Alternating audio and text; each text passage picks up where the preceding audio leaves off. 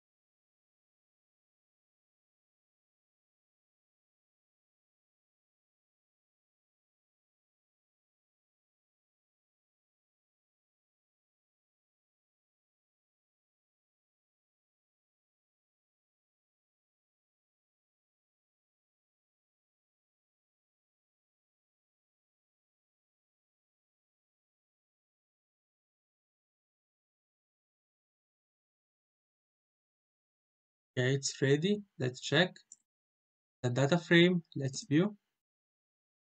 And as you can see, we went from an object stored like this to an object stored like this. It's a data frame. Now we are ready to plot. Let's run the first code here. Let me enlarge this.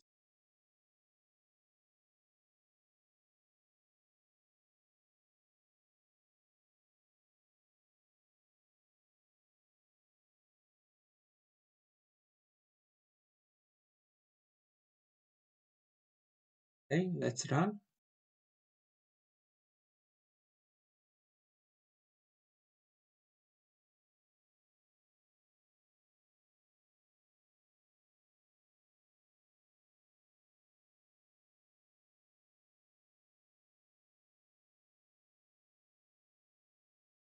Okay, this is our map of the European Union members. Let's add a legend.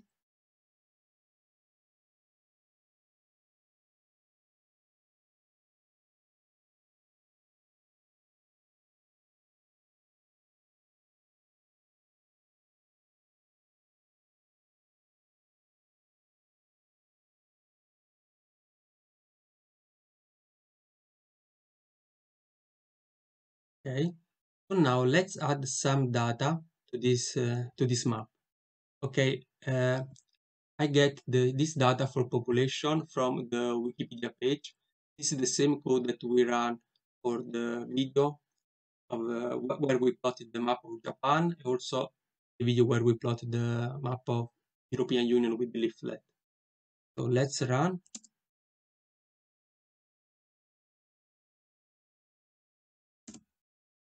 And basically, we got this table from the Wikipedia page. Okay, let's view it. So from this table, let's take only column 2 and column 3.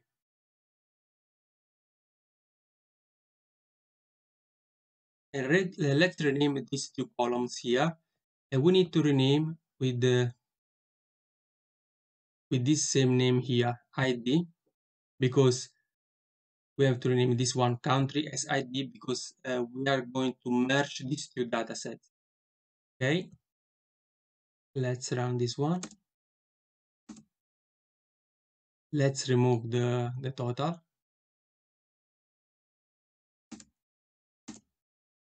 Now we already know that this population is not numeric.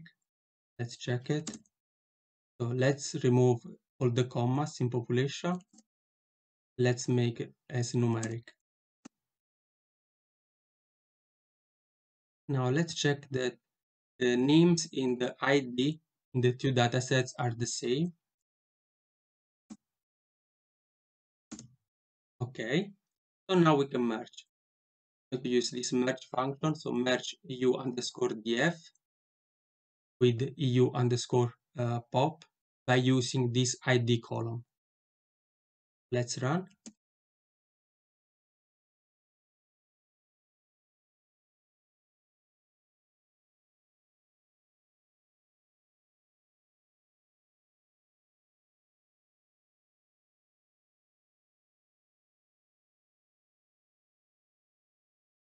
Okay, let's check the first 10 entries and the last 10. Okay, so now we set the breaks for the legend. So I'm going to use this quantile function. Let's run this one.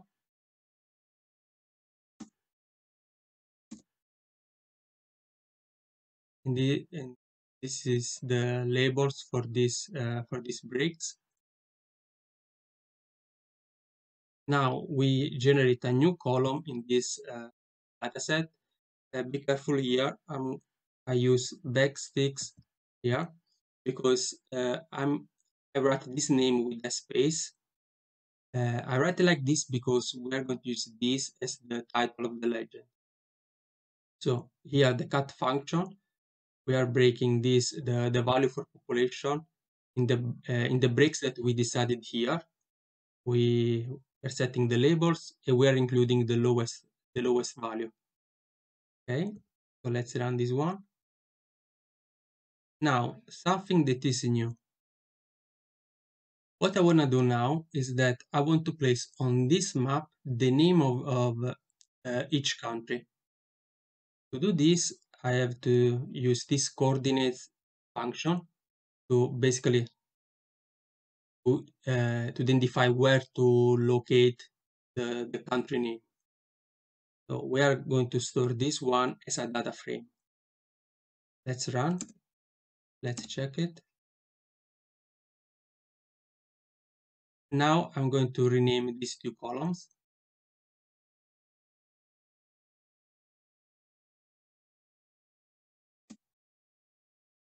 And I will use these names to be right here, to be written here on the map. So let's run this code here.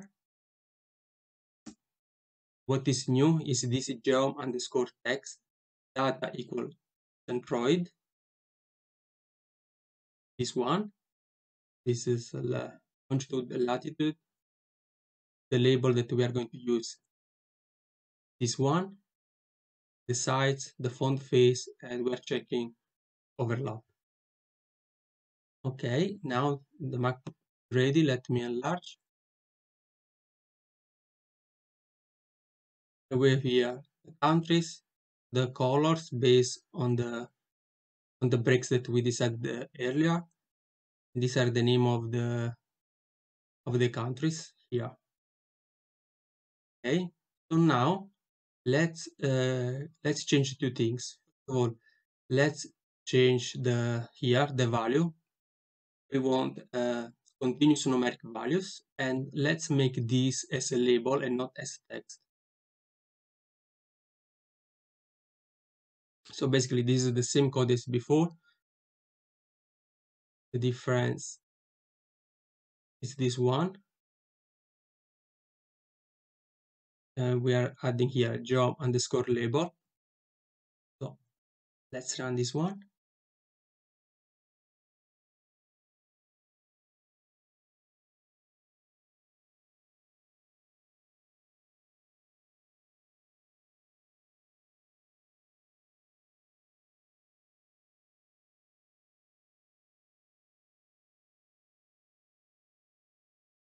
And this is the same map I showed you at the beginning. I hope this video is useful. So now I think that you can compare ggplot and the leaflet, and you can choose the one that you prefer. Let me in the comment which one you prefer, and if you enjoyed this video, see you in the next one.